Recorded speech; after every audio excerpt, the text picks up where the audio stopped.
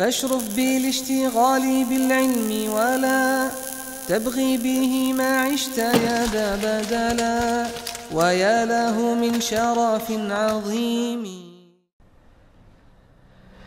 The example for this is that he was one time invited by one of his students.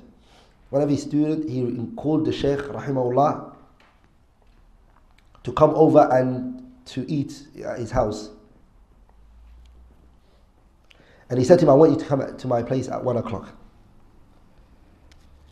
So the Shaykh, rahimahullah ta'ala, he came. And when he came 15 minutes early. And the Shaykh, he stayed in his car. He did not come out. And when it became 1 o'clock sharp, he came and he knocked the door. The Shaykh didn't speak about the issue, and some of the students who were with the Shaykh, who were with him, had informed the one who invited the Shaykh that the Shaykh was 15 minutes outside and he never came and knocked the door.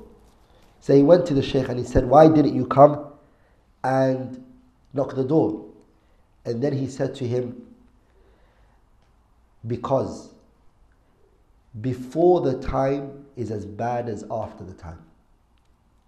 To come early is as bad as to come after. The reason is because you're busy preparing yourself. You're busy preparing yourself. You're also busy in organizing for the guest. He was like that, rahimahullah. He was also well known for his al-hirsu ala al-awqati wa ightinamiha. The Shaykh used to benefit from his time. He would not let his time go by without a purpose and a goal behind it. Not even a split second. Shaykh Nasir had one of the things that he was well known for is his time. وَلِذَلِكَ his students, if they came in and the Shaykh rahimahullah, it was in his maktab, the Shaykh used to wear glasses. He would carry on reading. And he would carry on reading. He would look at the person from underneath his eyes, underneath his glasses. So he would look at them like this. He says, is there any questions that you have? If the person says, yes, I have questions, he says, hey, ask. Once he finishes the question, if Shaykh Nasir rahimahullah put his head down to his book, it meant the time is over. The time is over, you now can go. Sometimes he would say it to the person if he didn't understand. He would say, insarifu. Now you can go, inshallah. And if it was from his closest students, he would what? If it was from his closest students, he would, rahimahullah ta'ala, they would know that. And if he put his head back to the book, it was a very polite way of him saying to them, it's time for you to go. If the Shaykh rahimahullah was driving from a destination to another place and somebody was with him, he would not let them just spend the time speaking. He would say, if any one of you has a question, let's ask. You can ask. Benefit from this opportunity. And he would teach his students to value every minute of making it a moment of benefit for themselves. The Shaykh rahimahullah, he was al-amalu bil-ilm, implementation of the knowledge. He wasn't a person who took all of those ahadiths without implementing them. He was very well known for his implementation of the knowledge. Shaykh Nasir, as you all know, he passed 80 years of age. He passed 80. He died at 84, 85, whatever. But the Shaykh rahimahullah will still fast. He will fast Mondays and Thursdays. And the Shaykh rahimahullah, some of the students, they said that we were shab, we were young youths, and we wouldn't fast, some of us. And the Shaykh would say to them, I am fasting, and I'm older than you. I'm 80, and you guys are young, he would say to them. And one of the things that he said to them one time was, أَخَذْتُ عَلَى نَفْسِي, I have made a covenant with myself, a promise. أَلَّا أُخَالِفَ بِفِعْلِ قَوْلِي, that my speech does not oppose my actions. And he said, وَاسْتَفَدْتُ ذَلِكَ مِنْ قَوْلِ النَّبِيِّ اللَّهِ شُعَيْبٍ. And he said, I benefited this from Nabi Allah Shu'aib. وَمَا أُرِيدُ أَنْ أُخَالِفَكُمْ إِلَى مَا أَنْهَاكُمْ عَنْهُ. I do not want to oppose you. I do not want to oppose what I prohibit from you guys. I do not want to tell you guys to leave off something and then I come and then I do it. The Shaykh rahimahullah, he never ever taught his students a sunnah of the Prophet ﷺ except that he what? Except that he would do it. He would call them to something and he was the first who would do it. To the extent one day the Shaykh was given a lesson and a police officer came in. And the police officer wanted to pray the salah without a sutra. And so the Shaykh said, Ya shurtiyu, O police officer, istatir, place a sutra. Place a sutra. So the police officer, he went forward and placed a sutra. And when he finished the prayer, he came to the Shaykh and he said to him, Jazakallahu khayran. May Allah reward you for what you have brought to my attention. That's what type of person he was. He also had as a character al-hikmatu fil nasiha. He was very wise in how he would give the advice and how he would speak to the people. Even though he get the point across, Shaykh Nasir, but he was wise in how he dealt with matters. And he would place people in their places. كَانَ يُنزِلُ النَّاسَ مَنَازِلَهُم. And place the people in their positions Allah placed in them. One time his student Aba Islam, who died recently, rahimahullah rahmatan wasi'ah, he mentions that, he said that Shaykh Nasir rahimahullah ta'ala, one day he said he came to one of my khutbahs. And he said, I didn't know he was there. I used to do khutbahs. And Shaykh Nasir was there in the crowd. He would listen to the khutbah. He said, I didn't know he was in the crowd. I wasn't aware of it. And he said, on the pulpit, by accident, slip of a tongue, I mentioned a narration which was weak. And then he said, when the prayer finished, I was shocked that Shaykh Al-Bani was there. And he said to me, Ya Aba Islam, Abu Islam, come and visit me, inshallah, in my house. So he said, I came and I visited him and I sat in his house. And other students were there as well. They were asking him questions and they were speaking to him. And he was responding to them. And then he said to me, Aba Islam, ذكرت جملة كذا وكذا. You mentioned this in your khutbah. وأنا لا أعلم عليها دليلا. I have no evidence for that personally, me, Shaykh Al-Bani. فهل لا أعلمتنا? Why don't you teach us, educate us? يا أبا إسلامي بدليلها. Why don't you educate us and teach us this evidence? لنستفيد منك, so we can benefit from you. Allahu Akbar. That's what he said to him. Alayhi rahmatullah. Why don't you give us the evidence for it so we can benefit from you? Wallahi, that's something one person should look at and observe. And to be honest, this kind of statement right now may not feel big to some of you guys, but I remember one time I quoted a reference and I attributed it by accident to Al-Imam Ibn Taymiyyah. And the statement was said by who? Ibn al-Qayyim. And I remember my teacher, when I was telling him that, he said,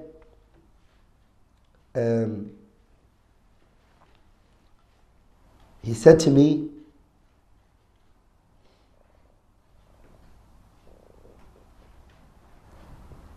I might be wrong, he said.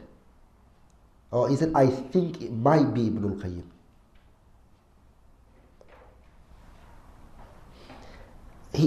Was it that way he said it, or the way he said it was really, it made me think, yeah, it was Ibn al-Qayyim. So I knew it was Ibn al-Qayyim. As soon as he said it, I was like, yeah, you're right. I just remembered it is him. But he told it to me in a way where it wasn't muwajah. I didn't feel like he came directly at me. He didn't also, I didn't feel like he was correcting me. Are you with me? It was so humble, it was so easy, it was smooth, that I was like, yeah, you're right, Sheikh, I'm wrong. I accepted it. And that's hikmah in nasiha, correcting a person in a matter. So when the Sheikh said that to him, the student said to him, Ya Shaykhana, Shaykh, innahu sabqu lisan. What I said on the pulpit was the slip of the tongue. وَلَا أَذْكُرُ أَنَا أَيْضًا لَهَا دَلِيلًا. I also don't have evidence for it. Look what the Sheikh said. جَزَاكَ اللَّهُ خَيْرًا أَرَحْتَنَا. جَزَاكَ اللَّهُ خَيْرًا. You brought us comfort and relaxation. وَقَصَّرْتَ عَلَيْنَا الطَّرِيقِ. And you made the road shorter for us. Other people, they waste your time and they say, yeah, they'll find something for it. I'll research, inshallah, I'll get back to you on this. I know there's something out there. And then you're mu'allaqa. Sheikh Nasir, he just said, mashallah, you made it easy for us. That it doesn't exist. Another example that Sheikh Nasir had was one time, one of his students, he said, Sheikh Albani rahimahullah called my house. And he said, I wasn't there. He said, my young daughter picked up. And when she picked up the phone, she said, Assalamu alaikum wa rahmatullah. So the Sheikh asked her, he said to her, is your father home? And she said to him, no, Sheikh. She said, no. He said to her, to the daughter, tell your father that Muhammad Nasiruddin al-Albani called. He didn't say Sheikh. He didn't say Allama. He called himself Muhammad Nasiruddin al-Albani. That's who called. Then, when the student came home and he was informed that Sheikh Albani called him, this is Sheikh Albani, so the student straight away called Sheikh Nasir. And he said, Sheikh, may Allah bless you, I heard you called me. The Sheikh said to him, after they talked about what they wanted to talk about, this is showing you daqiq how Sheikh Nasir was. He said, your daughter, when she picked up the phone, and I said to her, I picked up the phone. She responded. She's the one who picked up the phone, and she said, Assalamu alaikum wa rahmatullah. He said, is this something she is doing based on knowledge that you taught her? Or is she doing it because she's a young girl? It's a mistake that she came with. Why is it Sheikh Nasir picking up on that? Because the salam is not for the person who's picking up. It's wrong. When somebody calls you, you do not say Assalamu alaikum. You pick your phone up by saying what? Naam. Yes. They have knocked on your door. They are the ones who came. They are the ones who have to say Assalamu alaikum. Are you with me? That's the sunnah. Are you with me, brothers? Somebody comes to your house, you open the door, you say Naam. They say Assalamu alaikum. Because the ayah says, وَإِذَا دَخَلْتُمْ بُيُوتًا غَيْرَ بُيُوتِكُمْ حَتَّى تَسْتَأْنِسُوا وَتُسَلِّمُوا عَلَى أَهْلِهَا. You take permission and you greet the people of the house. Are you with me? So when you pick up the phone, what do you say? Naam. Are you with me? The person would say what to you? Salaam alaikum. And then what do you say? Wa alaikum assalam. Are you with me? So he picked up on that. Rahimahullah rahmatan wasi'ah. That's to show you that he was not just a scholar alone. He was a murabbi. He was a nurturer. He was a cultivator. He cultivated the community he was from. He taught the people around him. He called them to the smallest of the sunnah. He didn't take anything insignificant. One of the things that Sheikh Nasir was he also had is al-thabatu ala al-manhaj. Sheikh Nasir was firm, steadfast, upright on the correct methodology. He always used to say, alaykum bi-thabati ala al-tawheed. Be steadfast upon tawheed. Hold on to the sunnah. Hold and tread on the path of the methodology and the path and the way of the companions. Ridwanullahi alayhi. He used to repeat that many times. If you listen to his tapes, he always talks about that. And he always says the ayah, والسابقون الأولون من المهاجرين والأنصار والذين اتبعوهم بإحسان رضي الله عنهم ورضوا عنه. And he would recite the ayah, ومن يشاقق الرسول من بعد ما تبين له الهدى ويتبع غير سبيل المؤمنين نوله ما تولى ونصله جهنم وساءت مصيرا. And he would always read the hadith, ستفترق أمتي على 73 فرقة كلهم في النار إلا واحدة. The Sahabas, they said, who is that saved one group, who's that saved group that's going to make it to Jannah when all the other groups are going to go to the hellfire? The Prophet said, ما أنا عليه اليوم وأصحابي. Anyone who is upon that which I and my companions are upon, that's the only people who are going to go to paradise. That's the people who are going to make it to paradise straight away. So Shaykh Nasir rahimahullah used to repeat this hadith a lot. He used to always say, أدعياء المنهج كثير. The claimers of correct methodology are many. Many claim it. وَالَّذِينَ يَثْبُتُونَ عَلَيْهِ قَلِيلٌ. But those who are firm upon it are little. And he said, وَسَتَعْرِفُ ذَلِكَ بَعْدَ مَوْتِي. And you all will know that after my death. How many people? Wallahi, it's so true. Sometimes he used to say, rahimahullah ta'ala, he used to say, لَيْلَةِ الظَّلْمَاء يُفْتَقَدُ الْبَدْرِ. He used to say, the dark night, people will know the value of the moon.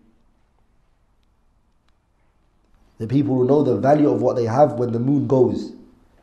He used to always say as well, Al-Mu'asaratu Hirman. When you're with a people, it prevents them from seeing your value. You find the quality of something when you lose it. You realize what this person was doing for you and what they were holding from you. Rahimahullah. He used to say that. And when he died, it was true. Many people became clear to the people. They used to claim the love of the Shaykh. They used to claim that they were of his methodology. They used to deceive the people by rubbing on the Shaykh. And, the Shaykh knows me and whatnot. But when the Shaykh rahimahullah died, and they knew they couldn't speak when the Shaykh was alive. They knew they couldn't respond to him. Because the Shaykh had the pen and the paper. And he had the knowledge. They were scared of him. But as soon as he died, they started to accuse him of irja. They started to accuse him of what they could accuse him of. Rahimahullahu ta'ala, rahmatan wasi'ah.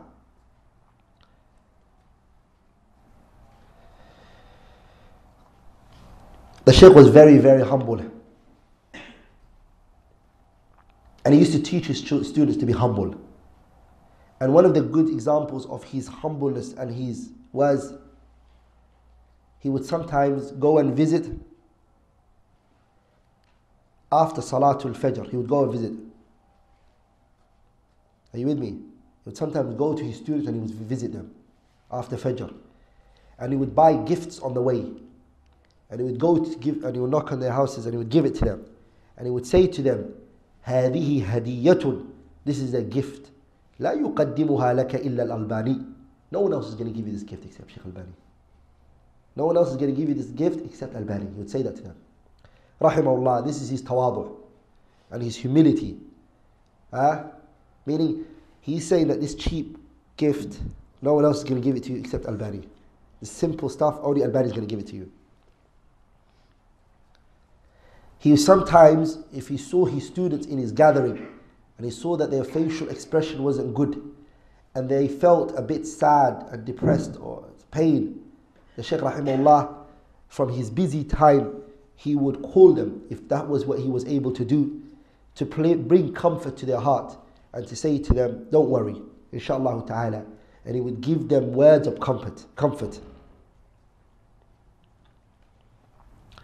The Shaykh was very, very patient in da'wah. Very, very patient.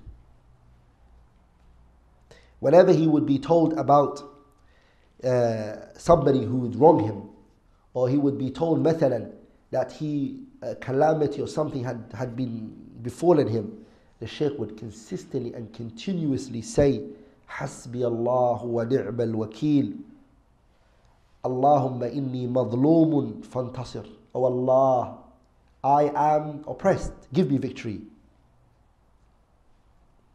He would say that, rahimahullah ta'ala. Shaykh Al-Albani was without a doubt, he was a mountain. He was a shade for many. Many would shade him. And he was a mountain that nothing could move him. Rahimahullah rahmatan wasi'ah. No government backed him. And no one financed him, gave him money. He was a one man.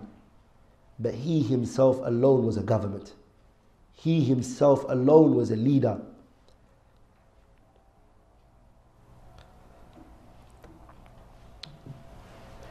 Shaykh Nasir rahimahullah ta'ala, the scholars, they praised him. Shaykh Ibn Baz said, ما رأيت تحت أديم السماء.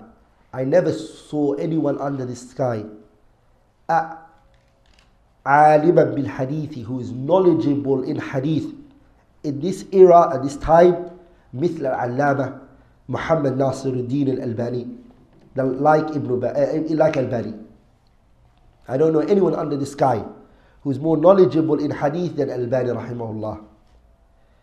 One time Shaykh Ibn Baz was asked about the hadith that the Prophet sallallahu alaihi wasallam said, إن الله يبعث لهذه الأمة, Allah will bring out for this ummah على رأس كل 100 سنة, every 100 years Allah will bring a person who will revive the religion for the people. Who is this person? Ibn Baz was asked, and he said, Al-Shaykh Muhammad Nasiruddin Al-Albani. He is the one Allah brought out for this ummah to revive it. هو مجدد هذا العصر في ظني. In my belief, he is the reviver of this time. Ibn Baz said this. Shaykh Abdul Muhsin Al-Abbad, he said, Albani rahimahullah is min al-ulama al-afdhad. He's from the elite scholars. الذين أفنوا أعمارهم في خدمة السنة والتأليف فيها, who spent all of his life working in the sunnah and working and authoring in this regard, calling to the path of Allah, giving victory to the aqidah as-salafiyah, fighting against innovation, defending the sunnah of the Prophet sallallahu alaihi wasallam. And he said, وَهُوَ مِنَ الْعُلَمَاءِ الْمُتَمَيِّزِينَ. He is from the unique, noble scholars. And he said, his nobility has become famous amongst the general and the specific. And then he said, وَلَا شَكَّ, without a doubt, أَنَّ فَقْدَ مِثْلَ هَذَا الْعَالِمِ, without a doubt, the losing of this individual, Shaykh Albani, because this is what this statement Abdul Muhsin Abbad was saying when Albani died. He said, losing this scholar is from the Masa'ib al-Kibar, is from the great calamities that has been fallen on this ummah. And he said, فَجَزَأْهُ اللَّهُ خَيْرًا. May Allah reward him with good. عَلَى مَا قَدَّمَ, in that which he has put forward, in the efforts that he's done. Shaykh ibn Uthaymin said about him, فَالَّذِي عَرَفْتُهُ, that which I know of him, Shaykh Albani, مِنْ خِلَالِ اجْتِمَاعِي بِهِ, when I met him, وَهُوَ قَلِيل, it was little that I met him. Shaykh ibn Uthaymin said, I never met him much. But the little time, I heard they met each other only twice. But he said those little times that they met, he said, إِنَّهُ حَرِيصٌ جِدًّا عَلَى عَمَلِ بِالسُّنَّةِ. This is what he said to him. The little that I met him, I came to know that he's an individual who strives hard to follow the sunnah. وَمُحَارَبَةِ الْبِدْعَةِ, to fight innovation. سواء كان في العقيدة, whether it be matters of aqidah, أم في العمل, or whether it be matters of fiqh. He said, that's in terms of my meeting him. When I saw that, that's what I felt from him. He said, أما من خلال قراءتي لمؤلفاتي, but he said, when I read his works, his books, فقد عرفت عنه ذلك, I came to realize what I saw from him in his works as well. وأنه ذو علم جم, he's a man of great knowledge in hadith. And then look what he said, رواية ودراية. His knowledge of hadith is in terms of narration and the fiqh of the hadith. Allahu Akbar. He said that. Shaykh ibn Uthaymin, وأن الله تعالى قد نفع فيما كتبه كثيرا من الناس, and that which he has written, Allah has benefited many people with it. In terms of knowledge, من حيث العلم ومن حيث المنهج, and in terms of methodology. رحمه الله تعالى. Shaykh Albani rahimahullah, before he died, rahmatan wasi'ah, he gave an advice, a farewell. And this is exactly what he said. He said, I advise my wife and my children and my friends and everybody who loves me, if my death reaches them, that they make for me أن يدعو لي بالمغفرة والرحمة, that they ask for me forgiveness and mercy first of all. And it said وَأَلَّا يَبْكُوا, and that they don't cry. In what? Like in على نياحة أو بصوت مرتفع. They don't wail basically. They don't scream about my death. This is to my wife, this is to my children, this is to my friends, this is also to those who love me. Don't scream when you hear of my death. He said that's the first thing. The second wasiyah that I'm writing is أن يعجلوا, that they hasten my burial.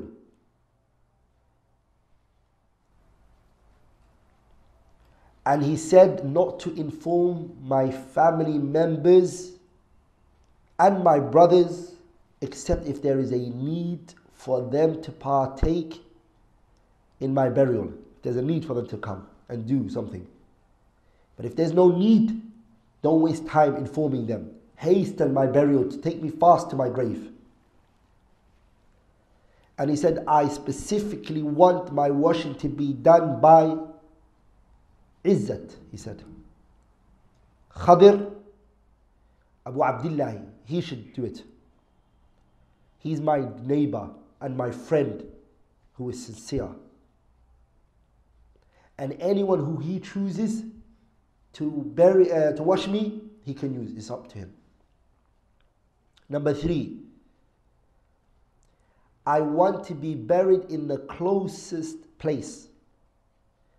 Why? لكي لا يضر من يحمل جنازتي. So the person who's carrying my body, I'm not too heavy and I don't cause them hardship. And the reason why Sheikh Nasir said that he didn't want him to be placed inside a car. He wanted to avoid that. He wanted the sunnah to be followed. If they can take him to the closest, he mentions that. And he said if it could be in the Maqbarah Al-Qadima, which was the closest, from the closest ones, he mentioned that one specifically because it was the one burial that there was a high speculation that the people who are in it will not be brought out. All the other burials were being changed and being used for something else. He said, don't tell anyone outside the country when I die, from my children, let alone anyone else, except after I'm being taken to my grave or I'm being taken to my burial. The reason why is that this does not stir the people's emotions and it plays its role in wrongdoings, and that they oppose the sunnah of the Prophet sallallahu alaihi wasallam. I ask Allah subhanahu wa ta'ala, he said, that I meet him and that he has forgiven me for my sins, that which has passed and that which is to come. And he said, as for my library that I left behind, سواء ما كان منها مطبوعا, any books that are written which are published, أو مخطوطا, or anything that are still manuscripts, I haven't finished working because he was still writing, all of it is a gift to the University of Medina. لأن لي فيه ذكريات حسنة. He says, because I have good memories of Medina when I used to be there. في الدعوة للكتاب والسنة, when I used to call to the kitab and the sunnah over there. وعلى منهج السلف الصالح, and I used to call to the methodology of the pious predecessors. يوم كنت مدرسا فيها, the days I used to be a teacher in the university. I hope from Allah subhanahu wa ta'ala, he said, أن ينفع بها روادها. I ask Allah, he benefits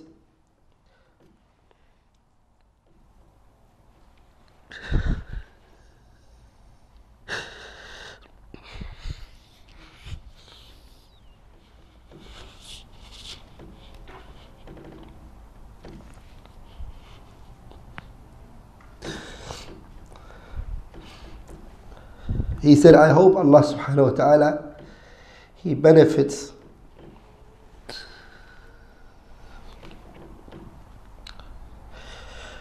He said, I hope Allah subhanahu wa ta'ala, He benefits the students who come to the Jami'ah to benefit from my works, as He had benefited them from the days I used to be with them when I used to teach them. Then he concluded with the ayah, ربي أوزعني أن أشكر نعمتك التي أنعمت علي وعلى والدي وأن أعمل صالحا ترضاه وأصلح لي في ذريتي إني تبت إليك وإني من المسلمين.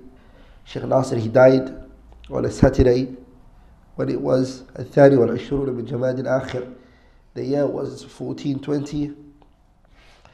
It was in accordance to the Islamic, the Gregorian calendar, 1999, and he was buried after Salat al-Isha.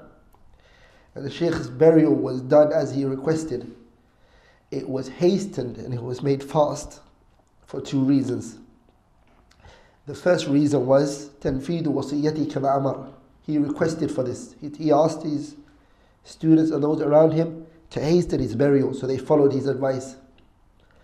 And the second reason was because those days it was extremely hot. So when he died on Isha, they didn't make it reach the daytime, because if it did, people would burn and the heat would kill the people. And even though many people were not told about it, the Shaykh rahimahullah ta'ala, his burial was still large in number. I ask Allah subhanahu wa ta'ala that He resurrects Shaykh Nasir with the people who his works, their works he made sure that he worked for. In other words, the Prophet ﷺ's Sunnah and the ulama. Shaykh ibn Uthaymeen was called after Shaykh Albani died. They informed him, they said, Shaykh rahimakallah, Shaykh Albani died and this is his wasiyah. They read it on Shaykh ibn Uthaymeen, that was advice. And Shaykh ibn Uthaymeen said something very powerful. He said, Shaykh Nasir, he did the sunnah when he was alive. He followed the sunnah so much even when he was alive. And now that he died, he made sure that the sunnah was also followed in the way he gets buried. And as you all know, Shaykh Nasir had a book written on how to the janazah of a Muslim, and made sure he followed each and every one of that. Inshallah ta'ala, I'm going to conclude there bi'idhnillah for today. And inshallah ta'ala, tomorrow we're going to start the kitab. سبحانك اللهم بحمدك أشهد أن لا إله إلا الله أستغفرك وأتوب إليك.